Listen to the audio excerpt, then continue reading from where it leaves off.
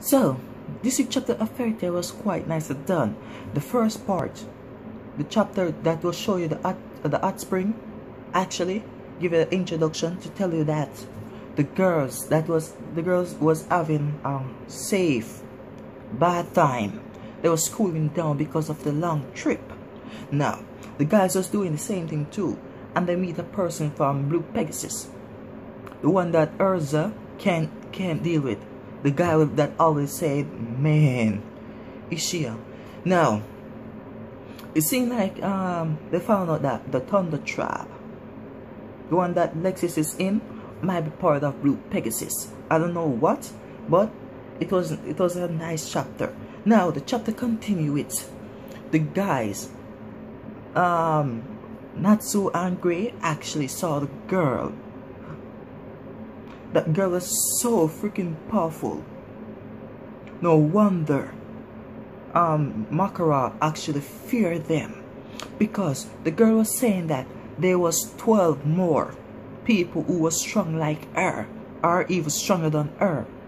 Those 12 people are stronger than the 12 saints. Oh, Natsu, Gray, and Urza and the rest of them is gonna combat them. Are they gonna get a power up, or are they going to get that power up? The only reason, or the only thing that come to mind is Natsu. Natsu is gonna unlock his demon slayer or demon power, the power that he need to kill or need to get rid of Zerf. I think he's gonna unlock that power, and if he unlock that power, I think he's gonna become more powerful. Now, you see, like the girl come there to eat a mango something like drinks. So because the stall was destroyed, she was saying that she was not in the mood to fight, and she was going home. She was telling the guy that kidnapped Urza and Lucy to give them back to Natsu. She was telling them, after she tell him that, Natsu says he's not gonna let them escape because they beat up his teammate. So the girl has killed the guy who can control space. Now, she was telling them that Makarov is actually alive. So because Makarov is alive, Makarov joined the Dark Guild, because Fairy Tail was actually disbanded because he wanted to stop the Dark Guild from going to Fury. Maybe that's why he joined the Dark Guild, or he joined the Dark Guild for that reason, or maybe he isn't part of the Dark Guild.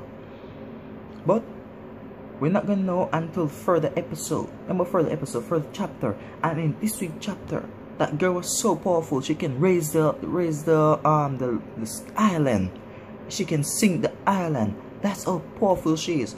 Either she controls space magic like the guy, or her space magic is actually advanced, or she controlled earth magic, and her earth magic was so advanced that they didn't see what happened, and so much people was dropped into that water. I can't wait to see next week's chapter, because the chapter is just getting more and more excited, because we're not gonna know what's gonna happen.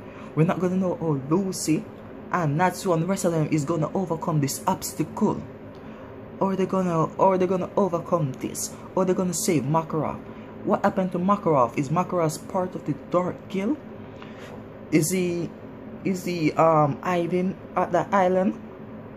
So much question that need to be answered, and so much thrilling, so much excitement to know that when that answer come, maybe we're gonna get more excited, or maybe we're gonna get more disappointed. We're not gonna know until further chapter, and I can't wait to see what's gonna happen. So I'm gonna give this week's chapter a 10 out of 10 because I'm so excited to watch it. I'm going to watch it, to read it. So thank you for watching. Hope to see you again.